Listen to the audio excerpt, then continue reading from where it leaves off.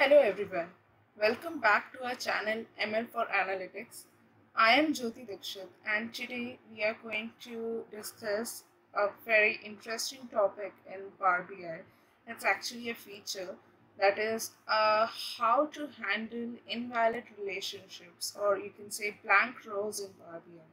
So we will be discussing it by means of a use case and by means of DAX expression, and we will be using COUNTROWS database in this particular video, in this particular case study. So first of all, let's cover some theoretical aspects related to it, and then we will be covering all this, how to tackle invalid relationships in Power BI by means of demo. So let's get started. So first is case one. So this is an ideal case, and we have one fact sales table and other one is the dimension product table, and we have all the IDs which are there in fact sales table present in dimension product table. So generally what happens is that this fact table, it generally contains the transactions. So here sometimes what happens is that it's a good thing that we have all the product IDs corresponding to this fact sales present in dimension product, and we are having a you can say many to one relationship between fact sales table and dimension product table.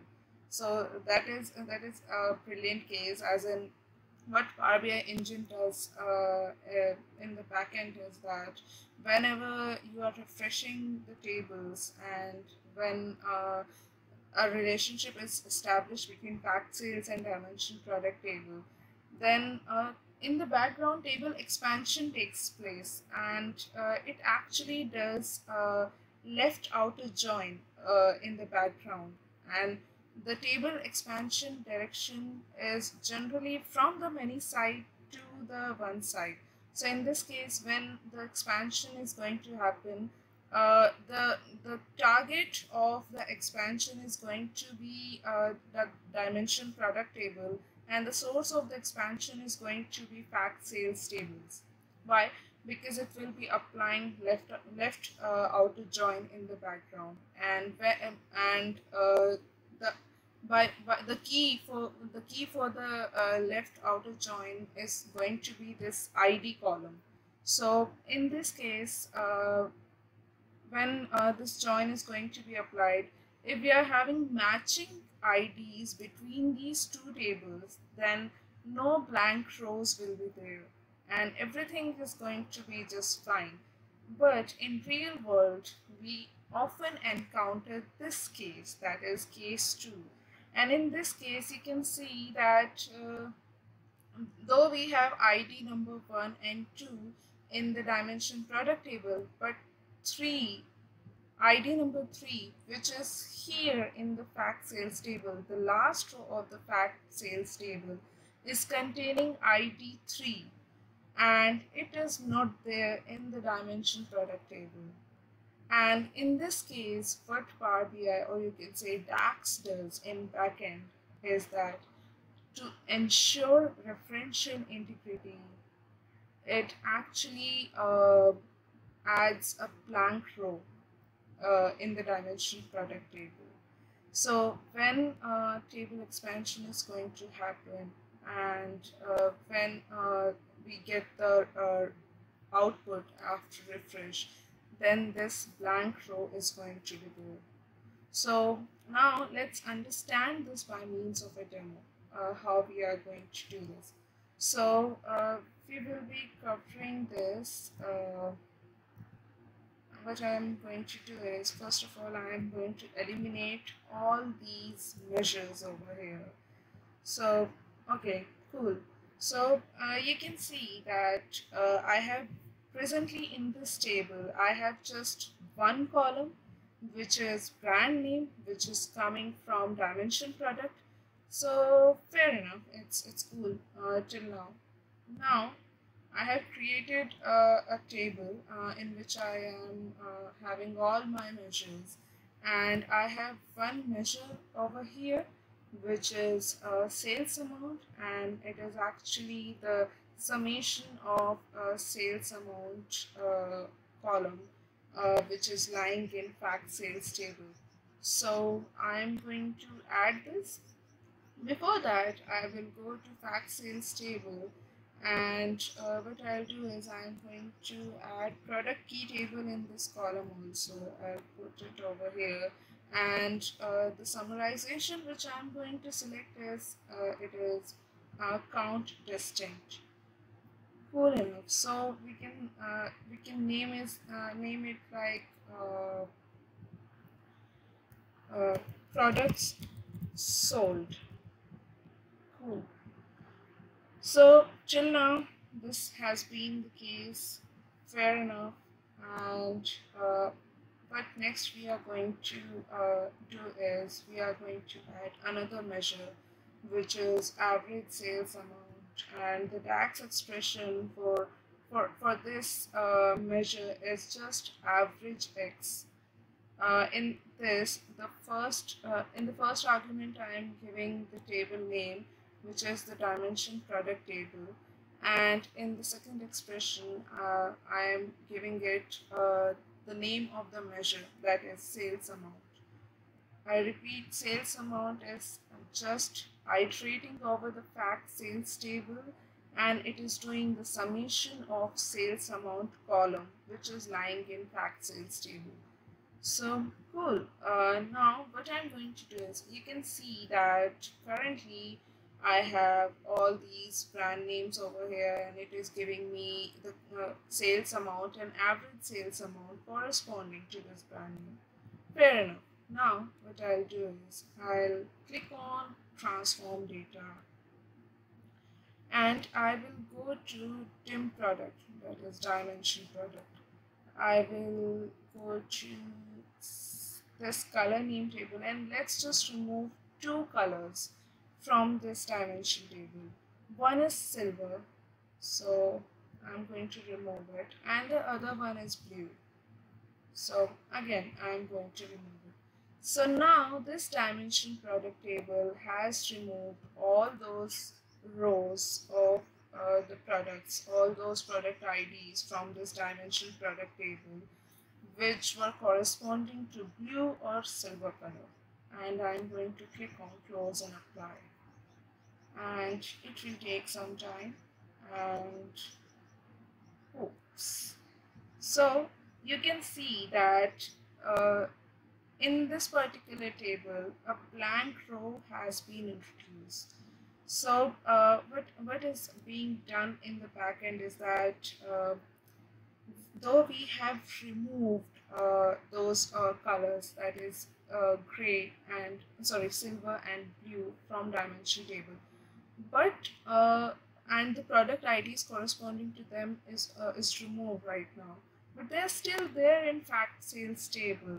They're still the transaction for those two colors and for those IDs which are corresponding to silver or blue color, they are still there in fact sales table, and this has resulted in the addition of a blank row over here. So you can see that though the sales amount has though it has incorporated this thing, and currently all those rows which are corresponding to silver and blue, they have been just pushed to just one blank row, and the summation of those blank rows, it is actually this particular value, and this has been taken into consideration by sales amount measure, which is a cool thing. But this has not been taken into consideration by average sales amount measure. And how can we handle this? So this dimension product table, it is not having those IDs which can correspond to those IDs in fact sales table. So to handle this, I have a hack, and that is this expression. So what I'm going to do is I'm going to add another measure, which is average sales amount values. In average sales, what I have done is I have written dimension product inside values. So what values function does is it actually extracts all the unique values inside the dimension product table, but it is also going to contain the blank rows, so unique rows actually, plus it is also going to contain the blank row. So after this, when I actually add this to my table, you can see that it is actually giving me the same value as that of sales amount. Why is this happening? It is because this, what is the formula of average? Average is equal to sum of values divided by number of values. Currently, though it's containing the sum in the numerator, but in the denominator we are having just one. Why? Because the number of rows has been taken as 1 in this particular formula, because all the blank rows are compressed into just one row, and that is why we are having this formula. So how to actually what to do in this case, as in how we can solve this particular mystery. So this formula is the answer to that. What we are going to do is, in the numerator, we are just going to have the sales amount measure, which is obviously the summation of the sales amount column for different filter context. And in the denominator, we are having distinct count of FactSales product key. So this what this is, we are in this case only considering the FactSale table in the denominator, and when we actually click on we are adding this in our table, oh, we get the correct answer in this particular case. So the formula of divide is the syntax of divide is actually divide. Then we have numerator as the first argument and denominator as the second argument. So this has been taken into consideration. One thing which I wanted to tell you is that we also have another measure in this particular tile in all colors. So if you go over here, this is the formula. This is the DAX formula for this all color.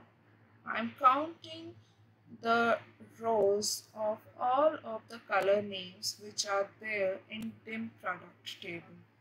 So in all I have just one column and I'm counting the rows for that, which is currently 15, but it was not 15 originally. So what we can do is we can handle this.